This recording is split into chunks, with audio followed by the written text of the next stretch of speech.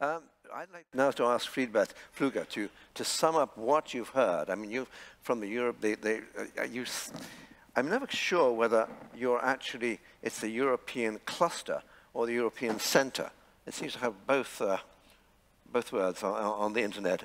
Is it the cluster for climate, energy and resource security or the center? Either way, you're the expert. So over to you. Well, that doesn't matter.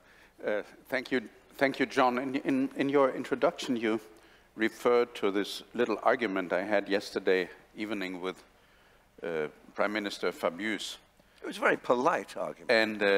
And, well, I believe that in one basic line he was entirely right. And that was when he said there is a huge gap between our pronouncements on more and more ambitious energy or CO2 reduction goals on the one hand, and our ability to concretely deliver. And I believe that this is the most difficult thing we have to solve in the near future. I would even go further and say the loudness of our proclamations of ambitious goals is inversely proportional to our ability to really reduce carbon emissions. And that is a situation where you will soon see a tipping point that people either do not take these aims serious anymore, or they become radicalized because they say, well, the politicians are not able to live up to their own goals. And then they radicalize like we see it in some of our countries. So what can we do in this situation? I think we have embarked on a wrong path. And that path is goals and government micromanagement, is forbidding certain technologies, is interfering in markets. That will not go nowhere. What we have to do is to unleash technologies, and there we are.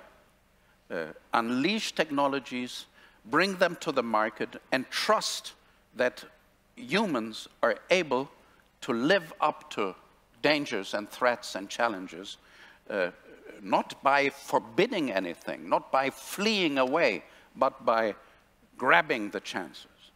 And here we saw wonderful, revolutionary models.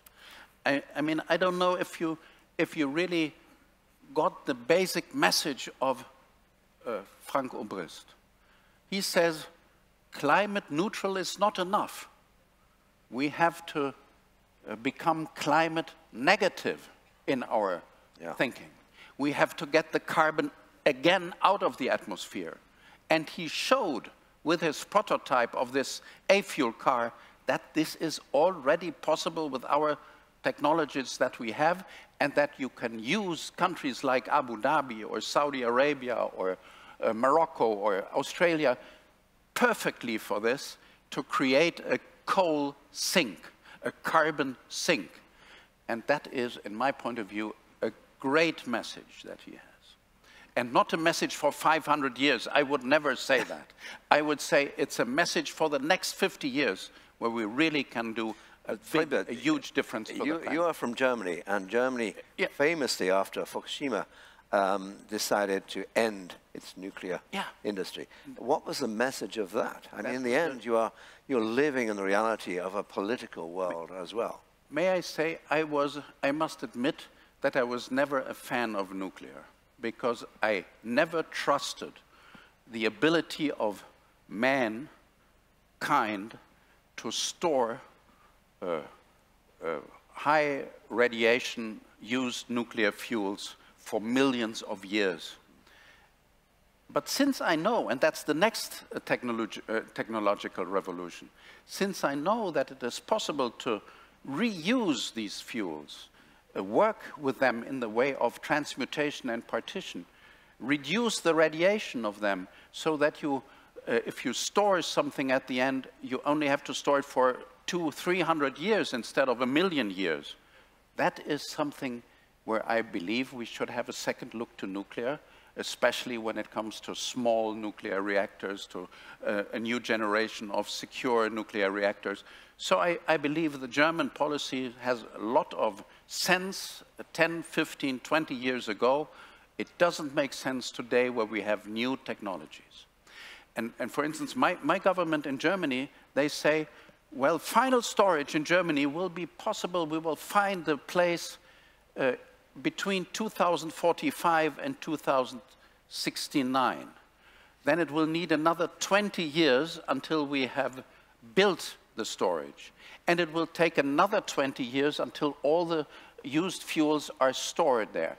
So at the beginning of next century, we will end this work on our nuclear heritage. This is crazy. This is a hybris. Man cannot make decisions today for 100 years. And he is much more realistic with his 2030 or 2032. And we should look to those things and not forbid them as governments in Europe and especially in my country do. So we have so many chances, and let me add one more, and that comes to this. Also, it could be based here, and that is synthetic fuels for airplanes, for ships, but also for the individual traffic, with e-fuels, with A-fuels. That is a huge chance, and we should not say today, 35, no combustion engines anymore. We should say 35, no combustion engines which are based on fossil fuels. Yeah. But if you have them with synthetic fuels, green fuels, why not then use the combustion engine? It's not the engine that is bad, it's the fuel that is bad for the climate. So, in my point of view, we have to unleash this technological revolution like the US does with the IRA. And that's my final statement. I believe that we had a lot of competition on energy sources in the past. Who has the oil? Who has the gas? In the future, we will have a competition on the climate technologies. Who is best in producing hydrogen? Who is best to distribute it? To be able to have the logistics, the storage systems. So the competition of tomorrow, today and tomorrow, is on technology. And in the moment we have understood that these are the solutions and not the politicians in Sharm el-Sheikh, that's also nice, but it's not the solution, then I think we have a great chance to fight. Thank you very much. This is a wonderful finishing comment.